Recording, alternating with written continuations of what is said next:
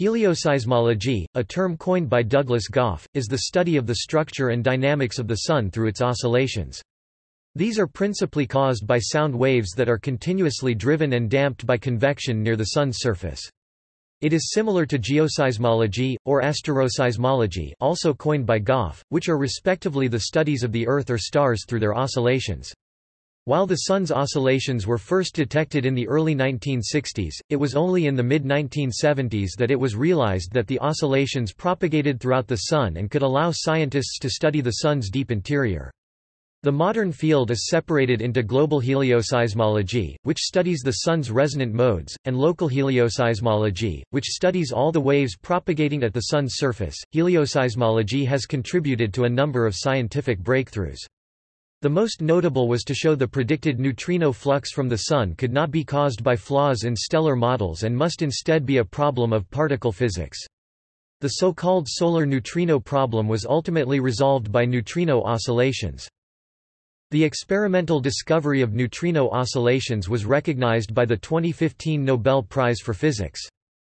Helioseismology also allowed accurate measurements of the quadrupole and higher-order moments of the Sun's gravitational potential, which are consistent with general relativity. The first helioseismic calculations of the Sun's internal rotation profile showed a rough separation into a rigidly rotating core and differentially rotating envelope. The boundary layer is now known as the tachocline and is thought to be a key component for the solar dynamo. Although it roughly coincides with the base of the solar convection zone, also inferred through helioseismology, it is conceptually a distinct entity. Helioseismology benefits most from continuous monitoring of the Sun, which began first with uninterrupted observations from near the South Pole over the southern summer. In addition, observations over multiple solar cycles have allowed helioseismologists to study changes in the Sun's structure over decades. These studies are made possible by global telescope networks like the Global Oscillations Network Group and the Birmingham Solar Oscillations Network which have been operating for over 20 years. Types of solar oscillation. Solar oscillation modes are interpreted to first order as vibrations of a spherically symmetric self-gravitating fluid in hydrostatic equilibrium. Each mode is then characterized by three numbers. The number of nodal shells in radius, known as the radial order, n n.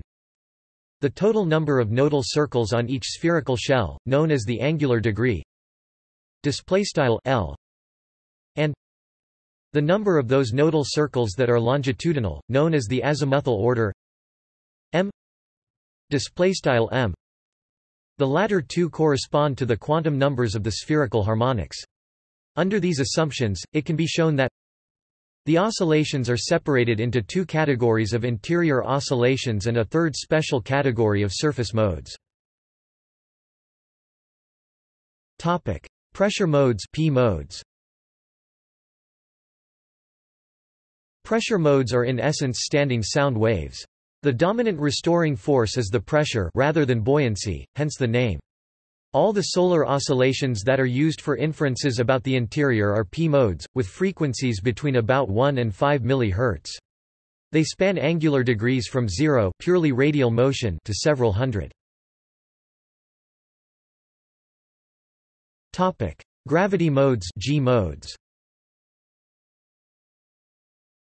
Gravity modes are lower-frequency modes that are confined to the convectively stable interior. The restoring force is buoyancy and thus indirectly gravity, from which they take their name. They are evanescent in the convection zone and therefore have tiny amplitudes at the surface. No individual G modes have been detected, but indirect detections have been claimed. Surface gravity modes (F modes). Surface gravity waves are analogous to waves on deep water. To good approximation, they follow the same dispersion law. Omega 2 equals G K H display style omega caret 2 equals G K underscore H, where omega display style omega is the angular frequency, G display style g is the surface gravity, and k h display style k underscore h is the horizontal wave number. Surface gravity modes observed on the Sun are all of very high degree. 80 display style L GTR sim 80. Topic: Data analysis. Topic: Global helioseismology. The chief tool for analyzing data in global helioseismology is the Fourier transform. To good approximation, each mode is a damped harmonic oscillator, for which the power is a function of frequency as a Lorentz function. Resolved data is usually integrated over the desired spherical harmonic to obtain a single time series that can be Fourier transformed. In this way, helioseismologists combine a power spectrum for each spherical harmonic into a two-dimensional power spectrum. The lower frequency range of the oscillations is dominated by the variations caused by granulation. This must first be filtered out before or at the same time that the modes are analyzed. Granular flows at the solar surface are mostly horizontal, from the centers of the rising granules to the narrow downdrafts between them.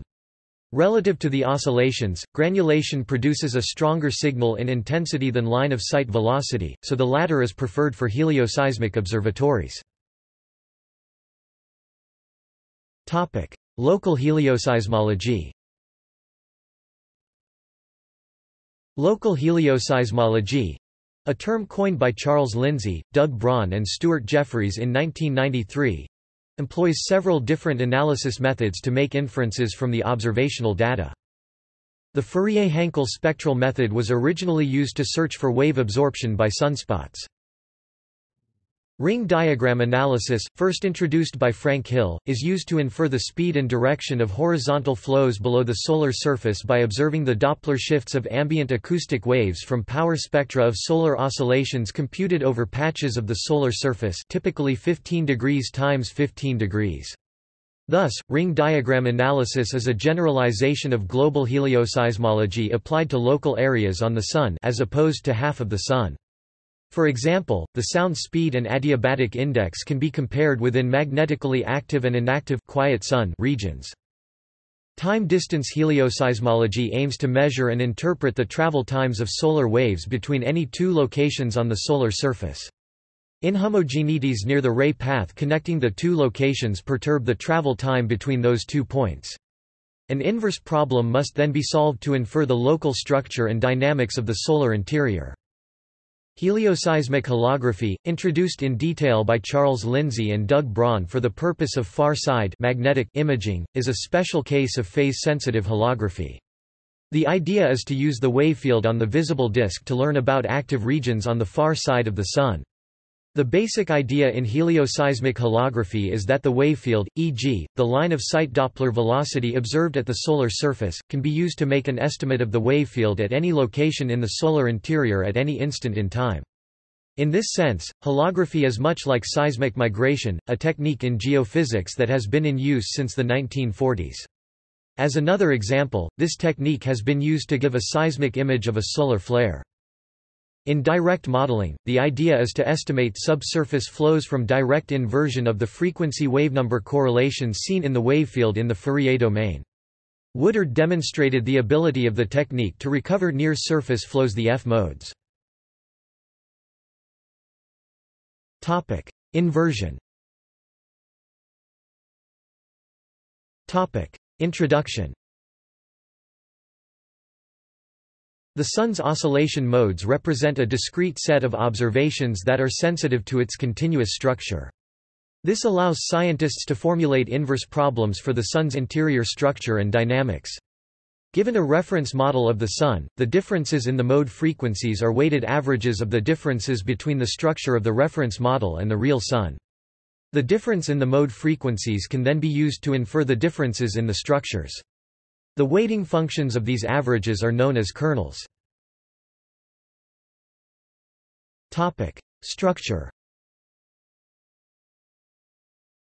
The first inversions of the Sun's structure were made using Duval's law and later using Duval's law, a linearist about a reference solar model. These results were superseded by analyses that use the full set of equations describing the stellar oscillations and are now the standard way to compute inversions. The inversions demonstrated differences in solar models that were greatly reduced by implementing gravitational settling, the gradual separation of heavier elements towards the solar center, and lighter elements to the surface to replace them. Topic: Rotation. If the Sun were perfectly spherical, the modes with different azimuthal orders m would have the same frequencies. Rotation, however, breaks this degeneracy, and the modes' frequencies differ by rotational splittings that are weighted averages of the rotation rate throughout the Sun. Different modes are sensitive to different parts of the Sun and, given enough data, these differences can be used to infer the rotation rate throughout the Sun. For example, if the Sun rotated with the same rotational frequency throughout, then all the modes would be split by the same amount. In reality, different layers of the Sun rotate at different speeds, as can be seen at the surface, where the equator rotates faster than the poles. The Sun rotates slowly enough that a spherical, non-rotating model serves as close enough to reality to derive the rotational kernels. Helioseismology has shown that the Sun has a rotation profile with several features. A rigidly rotating radiative, i.e. non-convective zone, though the rotation rate of the inner core is not well known. A thin shear layer, known as the tachocline, which separates the rigidly rotating interior and the differentially rotating convective envelope. A convective envelope in which the rotation rate varies both with depth and latitude, and a final shear layer just beneath the surface, in which the rotation rate slows down towards the surface. Relationship to other fields. Geoseismology. Helioseismology was born from analogy with geoseismology, but several important differences remain. First, the Sun lacks a solid surface and therefore cannot support shear waves. From the data analysis perspective, global helioseismology differs from geoseismology by studying only normal modes. Local helioseismology is thus somewhat closer in spirit to geoseismology in the sense that it studies the complete wave field. Asteroseismology.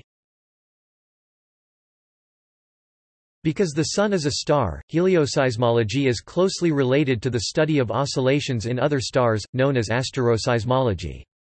Helioseismology is most closely related to the study of stars whose oscillations are also driven and damped by their outer convection zones, known as solar-like oscillators, but the underlying theory is broadly the same for other classes of variable star. The principal difference is that oscillations in distant stars cannot be resolved. Because the brighter and darker sectors of the spherical harmonic cancel out, this restricts asteroseismology almost entirely to the study of low-degree modes, angular degree 3 �displaystyle leq3. This makes inversion much more difficult, but upper limits can still be achieved by making more restrictive assumptions. Topic: History. Solar oscillations were first observed in the early 1960s as a quasi-periodic intensity and line-of-sight velocity variation with a period of about 5 minutes. Scientists gradually realized that the oscillations might be global modes of the Sun and predicted that the modes would form clear ridges in two-dimensional power spectra. The ridges were subsequently confirmed in observations in the mid-1970s, although individual mode frequencies were not measured until several years later. At a similar time, Jørgen Christensen Dalsgaard and Douglas Goff suggested the potential of using individual mode frequencies to infer the interior structure of the Sun. Helioseismology developed rapidly in the 1980s. A major breakthrough was made when observations from Antarctica linked the frequencies for modes of low and intermediate angular degree, from which the radial orders of the modes could be identified.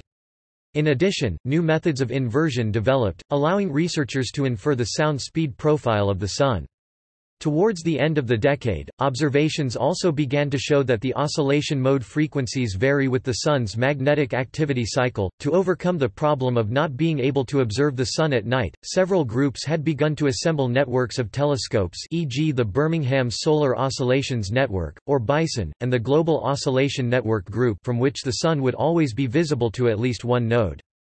Long, uninterrupted observations brought the field to maturity, and the state of the field was summarized in a 1996 special issue of Science magazine. This coincided with the start of normal operations of the Solar and Heliospheric Observatory (SOHO), which began producing high-quality data for helioseismology. The subsequent years saw the resolution of the solar neutrino problem, and the long observations began to allow analysis of multiple solar activity cycles. The agreement between standard solar models and helioseismic inversions was disrupted by new measurements of the heavy element content of the solar photosphere based on detailed three-dimensional models.